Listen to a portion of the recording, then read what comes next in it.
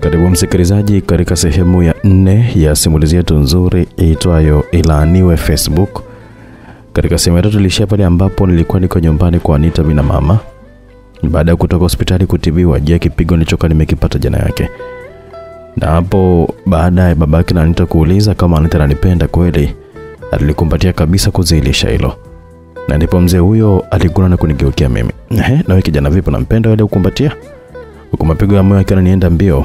Kasi kweli nikamwangalia mama na kuona kanipa ishara kwamba ni kilichoendelea. Msikilizaji, nitakujuza kwa uzuri kabisa katika sehemu ya 4. Twende pamoja. Mtunzi wa kichupa hiki ni Davis Story Boy, director wenu kutoka hapa Simulizi Max, ndio nakusimulia. Cha kufanya kisha umesubscribe YouTube channel ya Simulizi Max kuendelea kufuatilia simulizi kwa uzuri kabisa. Kilichoendelea, twende pamoja. Nilipomwangalia mama niliona akinionyesha ishara kwa kutikisa kichwa kwamba nikubali. Moyo ulipuka kwa furaha ya ajabu, haraka nikaongea, ndio nampenda. Waliangaliana tu kwa Anita akiwa anazidisha kunikumbatia kwa nguvu kweli. Kimya kidogo kilipita kisha babake Anita akasema, naomba mtupishe tuongee wazazi tu hapa. Tuliinuka huku akituangalia sana na kutoka nje na kuachia wajadili wanachojua wao huko ndani. Tulifika nje na kuegama kwenye ukuta mmoja hivi. Anita aliniangalia huko akiwa ananishika mikono na kutabasamu. Leo usipole sana, ila asante kwa kusikia na wewe kwamba unanipenda. Sijui hata umenipa nini maana sijaelewa kabisa kwako. Nilitabasamu tu maana hata mimi nilikuwa najisikia furaha sana kumuona Anita akiwa yuko mbele yangu. Aliangalia nilipokuwa nimeumia, alisikitika sana. Yaani wanajitesa tu bure. Kama wazazi wameshindwa kututenganisha, nani mbugila tu ambaye ataweza? Ila ukweli ni kwamba mimi nilikuwa sijui kama mlikuwa mna undugu na Boazi, na samahani kwa kutukana ile jana. Anita aliongea maneno mengi sana kwa wakati mmoja. Usijali, ila saizi ndo kama hivi simu sina, mama jana alipaswa kabisa ila ninayo. Anita alisikitika sana, ila kabla hajaongea chochote tulishangaa Boazi na mama yake wakiwa wanakuja. Anita ndo wa kwanza alinisogelea vizuri na kuwa kama vile anataka kulala kifuani kwangu hivi. Shikamoo mama. Wote wawili tuligonganisha salamu. Marhaba wanangu, alijibu na kuingia ndani. Boazi alituangalia sana kusema kitu akaingia zake ndani. Watakuwa wamepigiwa simu hapa, lazima tunajua. Anita aliongea mara nasi tukaitwa tuingie. Tulikaa karibu sana kisha mzee alianza kuongea kuwa wote watatu tuwaombe msamaha wazazi kwa kuwakosea. Kwa pamoja tukapiga magoti na kuomba msamaha kwa kila aliyekuwepo mle ndani. Watoto ni watoto tu, walitusamehe na kuturuhusu tukae tu. Haya, naomba mwe makini kuwasikiliza wazazi, sawa? Baba Anita aliongea kisha mama Anita akaanza. Sisi tumeshawasamehe kwa kuwa nyie bado ni wadogo sana. Tukisema kwamba eti tuache mtapotea kabisa. Ila naombeni muishi kwa amani, ugomvi usiwepo kabisa.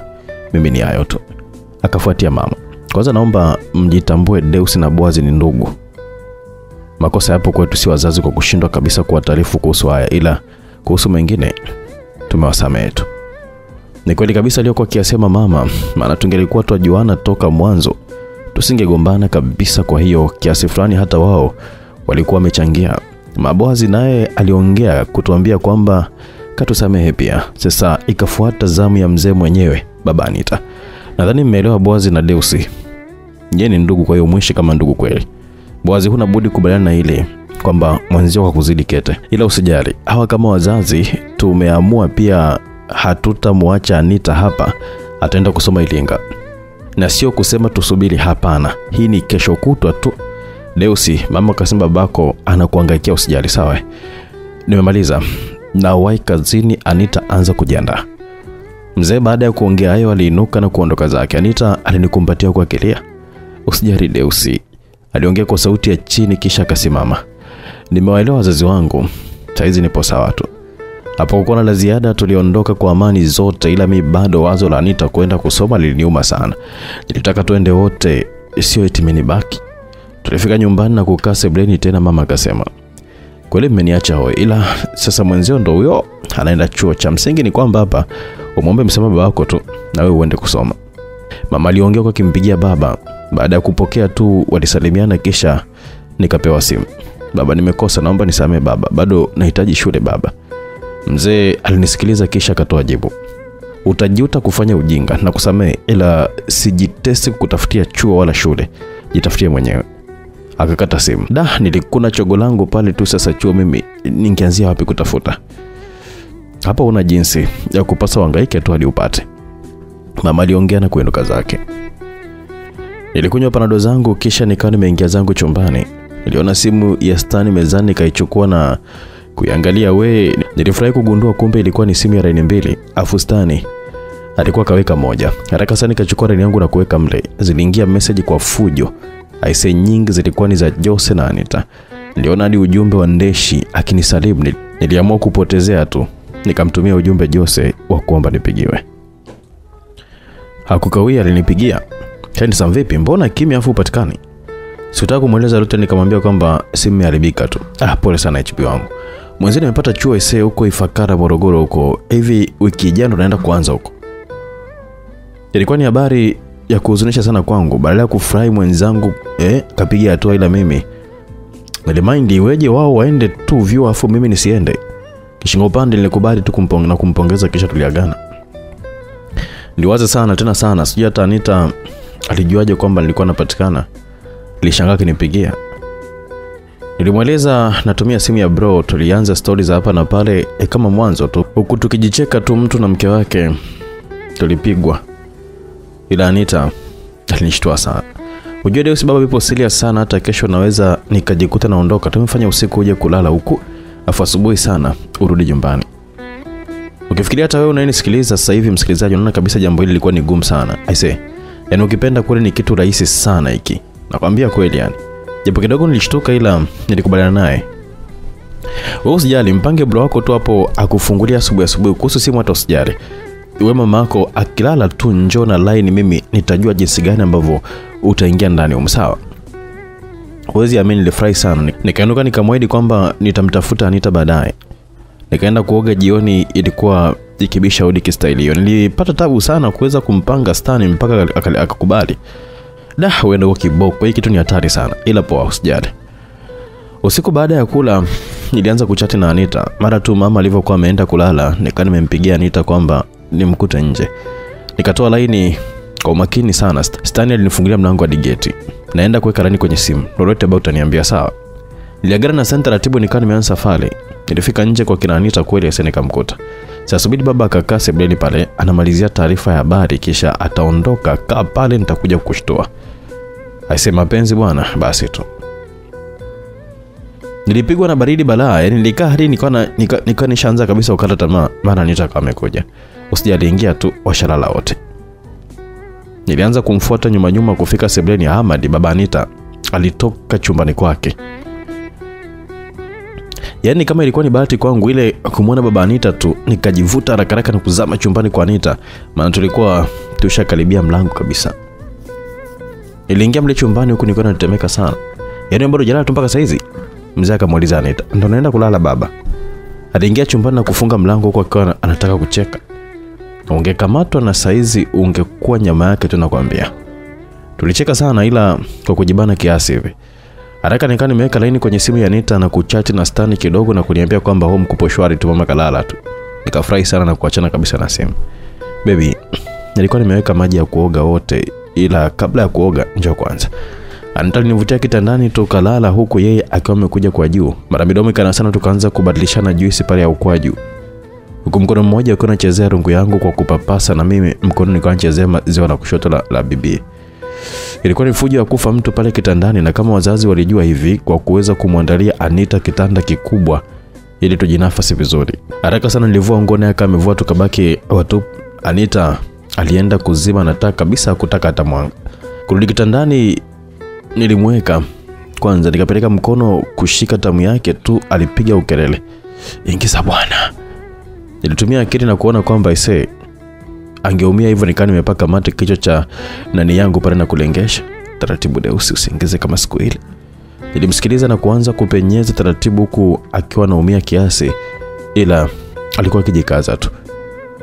Kuona kama alikuwa anaumia zaidi nilishia nusu na kuanza kunesesha taratibu. Japo nilikuwa mdogo ila nilikuwa nimejaliwa kuwa na kama mashine kubwa hivi kiasi. Kadri nilivyokuwa na nesa ndivyo Anita alivyokuwa anazidi kunivuta nishuke chini zaidi, mara ikazama yote ndani. Hapo ndipo utamu kunoga yaani mpaka nikakuta na Anita kwa mara ya kwanza kabisa akiwa anataka anakata mauno. Ukakiugulia utamu chini chini. Alitamani kupiga kelele ila ndio hivyo tena, aliogopa kushtukiwa. Kwa mara ya kwanza ndio nilipoona utamu wa kungonoka. Hakuna ambaye alikuwa anawaza kuwa kuna staili nyingine zaidi ya hiyo tu moja kifo cha mende. Baada ya muda kidogo nikaona utamu unazidi tena, kwa ghafla nikahisi akili kutaka kuniluka hivi. Miguu ikaanza kutetemeka na speed kaongezeka tu automatic. Niliguna na kufunga macho kabisa, sio kwa utamule. Nilihisi kama vile nikiwa napelekwa paradiso kwa dakika chache tu. Sasa kwambie mtu, kungonoka kuna raha yake, we ubishe bisha tu. Ala, nilijikaza pembeni, Anita akiwa yupo kifuani mwangu akalala. Kimya kichache kilitawala, mara Anita kaniambia, pole Deus, kumbe ndivyo kuna utamu hivi. Kwa nini sasa tulikuwa tumechelewa kujuana Deus? Siamini kama eti nimepata raha hivi. Asante sana Deus wangu, nakupenda sana. Aliongea Anita kwa sauti ya kudeka hivi. Asante Anita wangu. Nimepata raha ambazo sijai kabisa kupata toka nizaliwe. Nakupenda sana Anita wangu. Nilimkumbatia vizuri na kumbusu kichwani. Tukaoge basi. Tuliinuka na kuwasha taa, tuliangaliana pale tulivyokuwa tuko uchi na kucheka haraka, tukawa tumekumbatiana huku tukiwa tunaenda bafuni. Tuligeshana kwa kucheza balaa, yani namshukuru sana baba Anita kwa kumjengea bafu la ndani kwa ndani mtoto wake jamani. Tulienjoy vya kuzidi, aliniosha na nili yangu pale na mimi nikawa naosha ya kwake huko. Alinisugua na mimi nikamsugua hadi tulivyokuwa tunamaliza na kurudi chumbani. Tulifutana maji na kulala, Anita akiwa yupo kifuani mwangu. Japo nilikuwa niko hoi, sikulala usingizi mzuri. Muda mwingi nilikuwa nikishtuka na kuangalia saa kama kumekucha. Baby, mbona washtuka sana hivyo, tatizo nini? Antaliniuliza baada ya kuona silali kabisa. Nilimwomba yalale tu, na alilala na mimi usingizi ukanichukua. Nilikuja kushtuka kama kuna kitu kidogo kinanikuna hivi. Kushtuka vizuri ni Anita. Alikuwa akinisugua na nili yangu taratibu kabisa. Kwanza niliangalia saa kuona ilikuwa ni saa 10. Muda bado usio na pupa. Aliongea kwa kana zidisha kusugua na mimi mzuka taratibu kwa ameanza kupanda. Mala alinivuta na kunikalia juu. Kuna vitu vya kupotea njia ila sio na nili hapa hii. Ililenga pale pale, nilishika vizuri kabisa na kusokomea ndani huko. Dundo hilo ustamani sana Haya bana. Kazi ilianza upya kabisa. Wanafunzi tuliokuwa tunajifundisha wenyewe tulikuwa serious kweli. Anita akikata tu miuno huko na kifuatia mikato yake tu furu burudana Tulicheza kamchezo kale mpaka nikamwaga tena huko, Anita akiwa hajamwaga hata kidogo ila alidai kwamba amechoka tu. Tuliacha na kupongezana pale, kisha Anita aliinuka ili acheki nje kupo vipi nitoke. Nilivaa nguo zangu na kumcheki stani hewani. Nilishukuru kwamba alikuwa ameona SMS na kujibu. Kupo sawa, haraka sana uje, naenda kufungua milango, ukifika tuingie. Haraka sana nikatoa line yangu na viatu vikiwa mkononi. Anita alinitoa hadi nje. Sikuamini kama nilikuwa nimetoka kirahisi vile. Nilivaa viatu vyangu na kuagana na Anita kwa mabusu tele, tukiaidiana kutafutana baadaye kwenye simu. Nilianza kurudi huku nikipasha mdogo. Kulikuwa kumeanza kupambazuka hivyo, nilikuwa nikipishana na wafanya mazoezi wakiwa nakimbia. Kuna kamtaa hivi kamoja kanaitwa kwa Mwanyimbo. Kuna mbwa pale wa kuzidi, walinizingua sana nilikimbia balaa hadi nyumbani. Kufika getini nikasimama na kuangalia sana getini. Taratibu nikasukuma likafunguka, nikawa nimeingia na kurudisha gate. Nilipofika mlangoni sasa, ile kufungua mlango tu na kuingia, nikasikia sauti ya mama nyuma yangu. Wewe Deus, umetoka wapi sasa hizi? Siku zote ukifanya kosa kama ile na kukamatwa kama hivi, inatakiwa usionekane kutetemeka kabisa. Inatakiwa akili ifanye kazi haraka sana kupata jibu ambalo unataka kulitoa. Yaani kama kweli vile, bila hata kuonesha uoga wote. Nikajibu, mama nawe kwanza shikamoo. Pili, nimetoka mazoezi mama. Najua kwamba utashangaa nimeanza lini ila ndio hivyo tena. Mama kuongea kitu zaidi ya kumuita Stan. Stan alitoka ndani, kumbe bwana alikuwa amefungua gate na kurudi kulala. Uzuri wake hata yeye alivyokuwa ameniona hakuonesha kushtuka kabisa. Eti wewe huyu kaanza mazoezi lini? Stan bila hata wasiwasi naye akajibu, mimi mwenyewe nimeshangaa ila ndo kaanza leo. Mama alicheka kidogo. Na unahangaika mno kwa miguu ipi hiyo ambayo ya kukimbilia? Wewe kimbia sana tu ila sitaki kabisa uende usiku sana. Subiri kukiwa kumekucha kidogo ndo uende, sawa? Sawa mama. Msala tukawa tumemaliza kirahisi sana Tukawa tumeingia ndani. Nilimshukuru sana Stan. Yaani siku ile ningelikuwa na hela ningempa kabisa, maana kazi aliyokuwa ameifanya haikuwa ndogo kabisa yani. Basi kuonesha dhahiri kwamba nilikuwa niko mazoezi, nikaenda kuoga muda ule. Yaani kama utaendelea hivyo mbona utakuwa mweupe tu kuoga asubuhi yote hii? Ama leo ndo umeamua tu? Mama aliongea huku nikiwa naenda kuoga. Tulicheka sana, hakujua tu kwamba wenzetu nilikuwa nimetoka kula maraha huko. Hala, nilioga na taratibu zote za usafi kama siku nyingine zikafanyika. Asubuhi ile baada ya chai niliweka laini kwenye simu ya Stani kama kawaida, nikaanza kuchati na Anita. Ila sasa kila ujumbe ambao alikuwa akirudisha nilikuwa nashindwa kumuelewa kabisa. Ulikuwa umejaa mafumbo sana. Mara Deusi, naomba nitunzie penzi langu. Baada ya kumbana vizuri akasema kwamba jioni ya siku hiyo alikuwa anatakiwa kusafiri safari ya Iringa. Ilikuwa imeshaiva tayari. Hapo ndipo nilipochanganyikiwa. Yaani kweli Anita alikuwa ananiacha peke yangu katika kamji kale. Nilihuzunika sana, ila sikuwa na jinsi, ilibidi tu nikubaliana na hali jinsi ilivyokuwa. Sawa Anita wangu, nimekuelewa. Mimi leo sitoi laini, unavyoondoka niambie nije kusindikize. Nilimaliza kuchati na Anita na kukosa raha sana. Hapo na mimi sasa mawazo ya chuo ndipo yalipokuwa yameanza kunikaa vizuri. Jose kaenda chuo, Anita naye kaenda shule. Mimi nimebaki peke yangu tu. Hapana, lazima tu na mimi niende tu chuo. Niliwaza sana siku ile mpaka kina mama wakawa wameniuliza kulikoni na umwa nini, ila jibu lilikuwa ni moja tu. Nafikiria kuhusu chuo tu. Mama alifurahi kuona sasa mwanae kweli nipo serious. Afadhali kama umelitelia nguvu zaidi, hapo najua kabisa kwamba utapata tu. Jioni nikiwa bado na simu ya Stani, Anita alinipigia. Ndio ndo naenda hivyo. Njoo basi home hapa. Niliinuka na kuvaa vizuri, niliaga kwa mama hata hakuniuliza naenda wapi. Nilifika kwa kina Anita na kumuona akiwa anatoka yeye pamoja na mama yake bila kusahau mdogo wake. Kwanza liganda kidogo nikawa namwangalia Anita, yani niliona kabisa kama kazidi uzuri hivi. Kumbe ni wengi tu la kuacha mwenyewe msikilizaji. Basi tukawa tumeongozana hadi stendi na Anita alitafutiwa basi akapata. Kabla basi kuondoka Anita aliniita. Nilimfuata kwa kuficha na alinipa bahasha moja tu ndogo hivi. Ficha, kafungulia nyumbani. Kisha bila aibu wala mamake kuona, Anita alinipiga busu moja matata sana. Taratibu basi likawa limeanza kuondoka huku akitupungia mkono, nasi tulikuwa tunampungia mkono pia.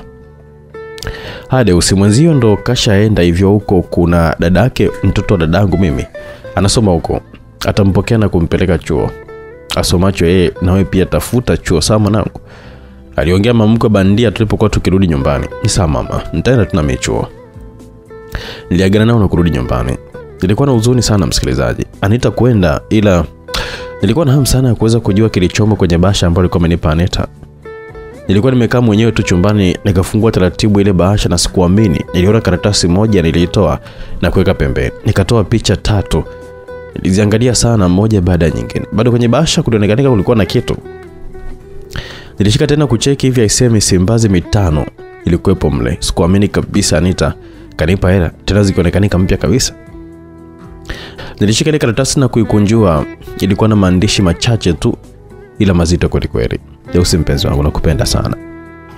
Tena nimeondoka na majonzi mazito kweli kukuacha mwenyewe.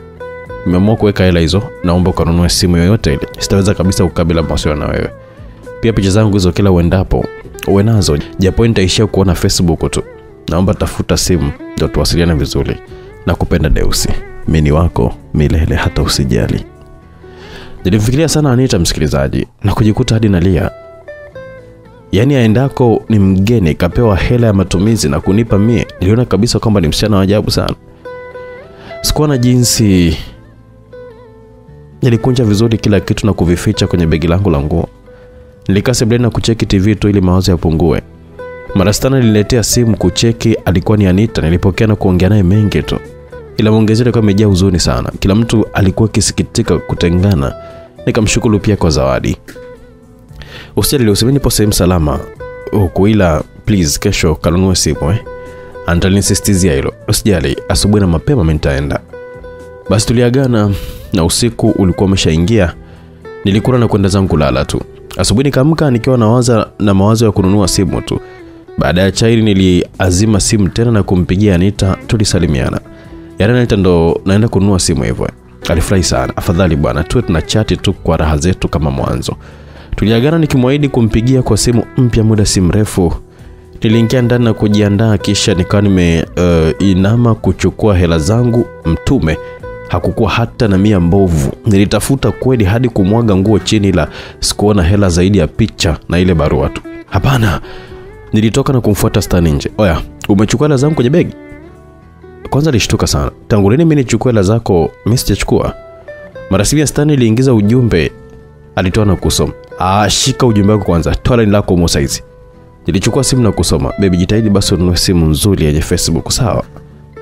Oho. Nilichanganyikiwa kwa muda na kwa hasira sana. Nilimwangalia Stani maana hakukuwa na mwingine niliyekuwa nalala naye pale chumbani, chumba kimoja zaidi ya Stani tu. Nilitamani hata nimrukie, nimsindilie tu mangumi hivi. Usiniangalie bwana, mimi nimekuambia kwamba sijachukua hela zako, kwanza leta simu hapa. Alinyang'anya simu na kunitolea line. Sitaki utumie simu yangu tena, shika line lako hilo. Aliongea Stani na kunishangaza. Kwa nini ikabadilika ghafla hivyo? Kwa hasira nikapokea line yangu na kuingia ndani faster. Nilifika na kujitupa kitandani nikiwa nalia tu. Acha kulia kama mtoto mdogo, shika vile vyako hivyo. Yaani kukutishia tu kidogo basi unalia we. Stani alikuwa kaingia chumbani. Kusikia hela zangu bwana, nikainuka haraka na kuzipokea. Nilitaka nikuone utafanyaje dogo, sawa? Ila dogo, huyo demu anakupenda sana. Yaani anakupa hela zote hizo. I said, okay. Kanunue hiyo simu basi. Ase, kumbe ilikuwa limeficha makusudi tu. Nilishakucheka tu na kujifuta vizuri machozi, nikatoka zangu na kumwaga mama kwamba naenda kuulizia chuma mara moja huko. Nilitoka mdogo njiani, nilikutana na Mode. Shemu hilo, naona mkeo kaondoka bila hata kutuaga. Kumbe Anita hakuaga mtu wakati akiwa anaondoka. Mimi sijui mwenyewe. Mimi nilijua tu kwamba amewaga. Tuliongea mali matatu nilipokuwa nimwambia kwamba naenda kununua simu. Akianza kuniganda tu akitaka anisindikize. Na kusindikiza, ngoja nikabadili nguo nisubiri sasa hivi. Aliambia kwenda kwao maana hapa kwa mbali sana na tulipokuwa tumekutana. Mimi sikutaka kuongozana na mtu kabisa. Ila alivyokuwa ameondoka tu na mimi nikaondoka zangu, hata sikutaka hata kumsubiri. Muone vile. Kwa hiyo ulivyonikimbia ulizani kwamba nashindwa kufuata. Oho, Mode alikuwa nyuma yangu, alikuja mbio nyuma yangu. Hapa nimekusubiri, nimeona huji, nikajua tu kama mmegaidi. Sipendi kabisa kuongozana na Mode. Maana njiani alikuwa ameanza kunichanganyia mambo. Mara atake tushikane mikono, mara aongee kitu na kunipiga kidogo shavuni. Yaani nilikuwa nafurahi kinafiki tu, ila wala hata sikupenda. Tukafika madukani na kuanza kuchagua simu nzuri. Inaingia Facebook. Ndio ilikuwa swali langu la kwanza kabisa kwa kila simu ambayo nilikuwa naonyeshwa. Hii hapa nzuri. Inaingia kabisa, ngoja nikuoneshe. Muuzaji aliongea kwa kijaribu, mara kweli ikaingia tena kwa kasi kuliko hata ile ambayo nilikuwa nayo mwanzo. Nilishika na kiukweli nilikuwa nimekapenda sana kale kasimu. Niliulizia bei na kumbuka nilinunua shilingi 40,000 tu, Nokia kali tu hivi. Mode alifurahi kuliko hata mimi, utafikiri kwamba yeye ndo ambaye alikuwa kanunua ile simu. Kama kawaida simu mpya ni lazima tu kuchajiwa kwanza kwa muda kidogo.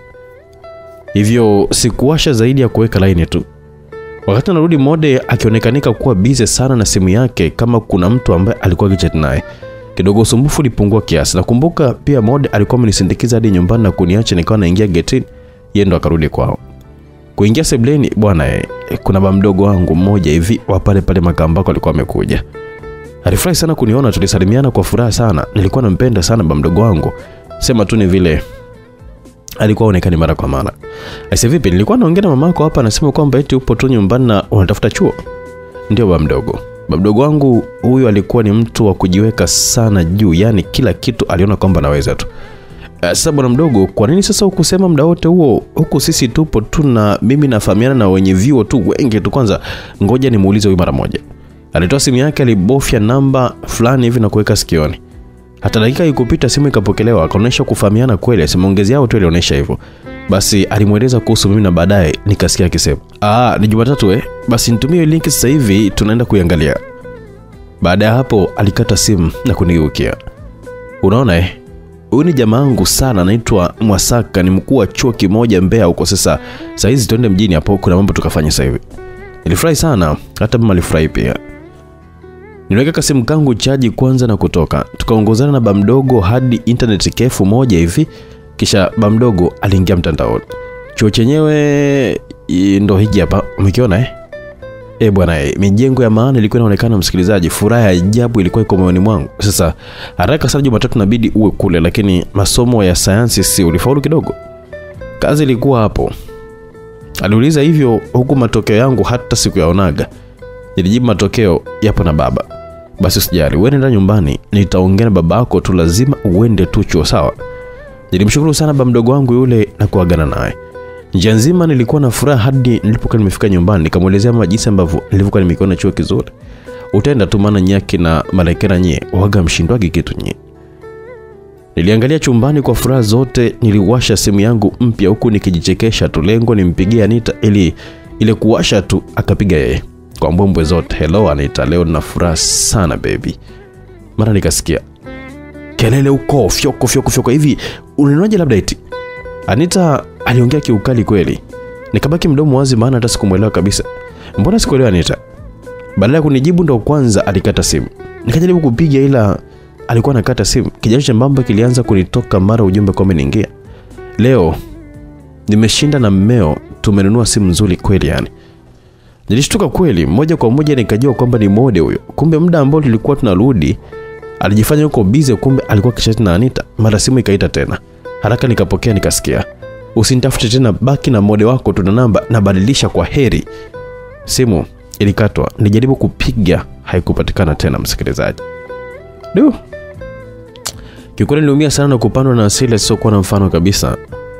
Nilitamani hata wewe mchana nimtafute mode anieleze lengo la kufanya vile nini, lakini ndio hivyo tena, isha kwa usiku. Wazo likaja niingie Facebook uone nitaweza kumuona Anita online, na kweli kabisa nilimuona hapo. Nikafly bala na kumtumia bonge moja la ujumbe nikamwomba msamaha, ila sasa message iliyorudi aise nilichoka kabisa, achana na mimi. Ndio ujumbe ambao ulikuwa umerudishwa, na muda huo akatoka online. Nilimaindi hadi kulala kabisa yani.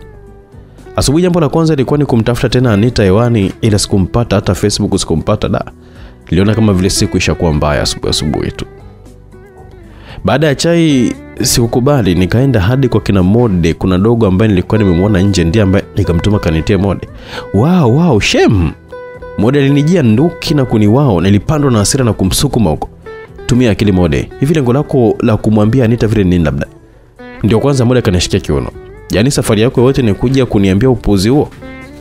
Kwani wamheshimu sana Anita? Ni nani yako kwani kusema kwamba baada ya uishi? Nini kwanza, hebu njoo mara moja. Mode akanishika mkono akanivuta niingie kwao. Nilinyanywaje sijui mkono mwingine na kumzaba bonge moja la mbata. Ndio maana rafiki yako alikuwa kuamini kwamba ndo tabia yako jinga wewe. Kofi lilimuuma. Aliniachia huko akisema, na wewe jiona kama umepata kweli pale. Huko kashaondoka na huko watambandua tu mpaka akome. Shauri yako. Nilitaka kumkamata nimtwange tena makofi, bahati yake tu ni kwamba nikimbilia ndani. Na miasira yangu kichwani nikaanza kurudi nyumbani, nikiwa niko njiani sana kanipigia. Oya, rudi haraka huko SM, maza na kuulizia hapa. Ndio nipo njiani narudi hapa.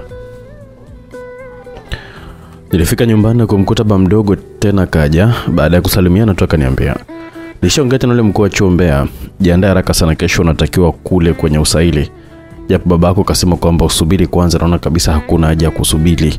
Huko muda unazidi kwenda." Nilifurahi sio kidogo msikilizaji. Baba mdogo alitoa hela yake mfukoni nitumie kama nauli. Sasa baba mdogo mimi Mbeya sipajui na nitalala wapi? Hivyo vile ndivyo ambavyo ilikuwa ni mtihani kwangu, ila kama nilivyokuwa nisema mwanzo, wa Malekela waga tujawahi kabisa kushindwa kitu. Baba mdogo alitoa simu na kupiga namba fulani hivi. Ruthi, sasa kesho mchana kuna mwanangu mmoja anakuja hapo chuo usomacho. Hebu mpokee kwa ajili ya usaili Jumatatu. Nitampa namba zako sawa? Baba mdogo bwana alisikia akisema hivyo. Ndio sio usijali, huyu ni binti mmoja mtoto wa rafiki yangu. Yeye anasoma hicho chuo, usijali. Atakupokea na atajua kwamba ulale wapi. Na kile namba yake hapa. Mambo ya chuo yalipamba moto, basi nikawa nimechukua namba ya Sister Rusi pamoja na mkuu wa chuo. Asa wewe simu nayo kweli? Mama aliuliza, si alishajua kwamba simu alikuwa ameipasua, ila stani akadakia. Si ataenda kulala tu siku kadhaa tu, mimi nitampa ya kwangu tu. Alikuwa kaniokoa kutoa jibu, basi hakuna na mjadala zaidi ya kuagana tu na baba mdogo. Ukiona chochote kigumu huko basi nitafute kwenye simu sawa? Sawa. Baada ya baba mdogo kuondoka nilianza kujiandaa, ila mawazo bado yalikuwa hapo kwa Anita tu. Kila muda nilipokuwa nikimtafuta lakini jibu lilikuwa ni moja tu, kwamba hapatikani. Hivi kwa Anita hapatikani kisa mimi? Sikupata jibu msikilizaji. Usiku nikawa na masuala nikamuuliza, "Mama, kwa nini baba mdogo ndo katoa nauli? Ina maana kama baba hawezi au?" Mama kinyonga akasema, "Ujue babako hata mwenyewe simuelewi. Yaani kagoma kabisa wewe kwenda Mbeya, anadai kwamba uendelee kusubiri huko muda na ukinazidi kwenda wewe nenda tu, kajaribu tu, hata usijali mwanangu." Kiukweli sikumuelewa kabisa baba nini lengo lake. Ila kama alivyokuwa amesema mama potelea mbali, nikaamua niende tu. Usiku nikiwa nimelala nilipokea ujumbe, sikuamini kama kweli ulikuwa umetoka kwa Anita. "Usiku mwema my love. Nilichanganyikiwa haraka sana nikajaribu kupiga ila namba haikupatikana kabisa. Nilidata ila kidogo nilikuwa na furaha kuona kwamba nimeitwa my love. Niliamua kulala zangu tu.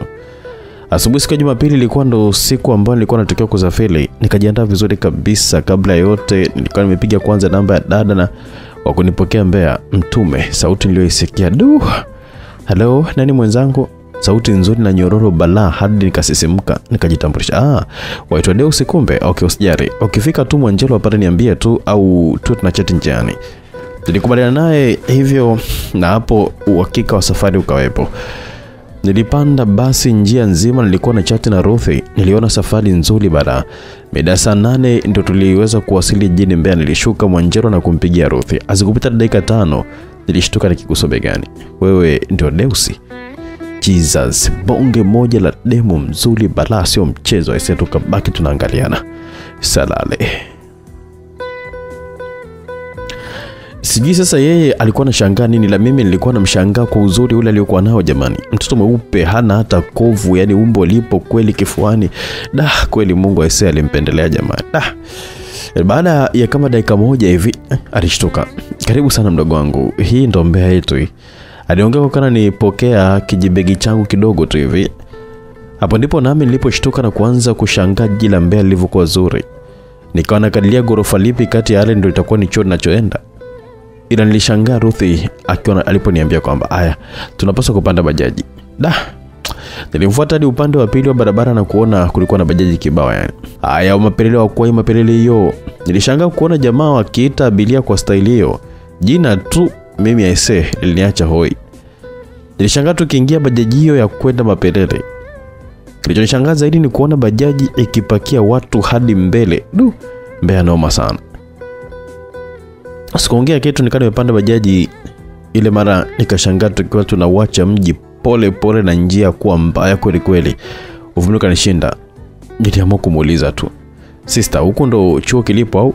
Ruthi kwanza alicheka. Hapana, chuo kipo mlimani kule, ngoja jioni si tunaenda huko, saizi twende kwanza ghetto.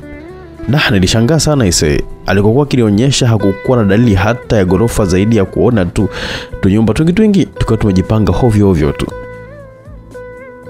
Sijisahau kabisa ile njia ya kwenda Mapelele ise. Yaani ni shida tupu. Naamini kwa kudunda kule hata mama mjamzito anaweza kabisa kujifungulia njiani. Tulifika Mapelele sasa kwanza nikacheka. Sister ndo nakaa huku? Niliuliza mara ya pili. Ndiyo, huku ndiko ambako tulikoficha masie. Aise, vibanda vya chips na ndizi ndo vilikuwa vimejaa. Punda nao hakukosekana tena wakiwa wamebeba mkaa. Kwa wanaofahamu Mapelele watakuwa pamoja na mimi hapa. Hebu kwenye comment hapo kwa comment yako kama kweli uko Mapelele. Tusimulie zaidi mambo ya huko sasa hivi jinsi alivyo. Tulikata mtaa mmoja hivi na kutokea nyumba moja hivi ya kisela tu yani. Karibu huko ndo getoni. Niliingia na kukutana na kitanda cha kisela, sofa moja na TV ndogo hivi bila kusahau sabufa ka kisela pia. Nilikaa kwenye sofa. Pole na safari, mimi ndo Rusi, usijali, hapa umefika kwa amani. Nilitoa simu na kumtaarifu mama pamoja na baba mdogo kwamba nilikuwa nimefika salama. Ruthi aliniandalia chakula na tulikaa wote pale huku tunakula. Ujue Deus, hiki chuo tunasoma kila mtu anakaa ghetto kasoro wachache tu ndo anakaa hosteli. Nao ni wasichana tu. Mimi nikamoka zangu tu huko. Kuna kisha nikakuonyesha. Aliongea Ruthi huku tukiwa tunakula, ila sasa kasketi alikokuwa amevaa kaliacha paja lote nje yani. Nilikuwa napiga jicho kisela tu, baadaye niliuliza tu, hivi sister wewe na baba mdogo mlijuana vipi? Baba mdogo na babangu ni marafiki tu na baba mdogo wako, ndiye ambaye alikuwa ameniunganisha kwenye chuo hiki. Hadi hapo nikajua kumbe Ruthi hakuwa ndugu yangu, hivyo sikufanya kosa kumchungulia alivyokuwa amekaa vibaya. Stories zikaendelea za hapa na pale. Ruthi alikuwa ni mtu wa kuzoea watu mapema sana. Hivyo baada ya muda kidogo tu tulijikuta tukizoeana sana. Na kitu kingine, kila tulipokuwa tukiongea kitu cha kufurahisha kidogo, lazima Ruthi alikuwa anataka tugonge mikono kama sio kupigana vibega yani muda mwingine. Si unajua tena isema dada zetu bwana. Tulikaa kidogo baada tu ya kula na kutoka. Tulikata cholo kibao zilizokuwa zimejaa maji maana ulikuwa msimu wa Mbeya, ulikuwa ni msimu wa mvua. Chuo chenyewe ndio hiki hapa. Sikuamini nilichokuwa nakiona mbele yangu. Yaani ile gorofa la kwenye internet ndio chuo kile. Sister Imbo acha utani bwana. Hii ni shule bwana. Ruth alicheka sana. Najua mmedanganywa na matangazo, kama huamini twende ukaone. Nilibaki na shangaa tu hadi nilipokuwa nimezunguka upande wa pili. Niliona watu wengi tu nao walikuwa wanaonyesha kuja kufanya usaili kama mimi tu.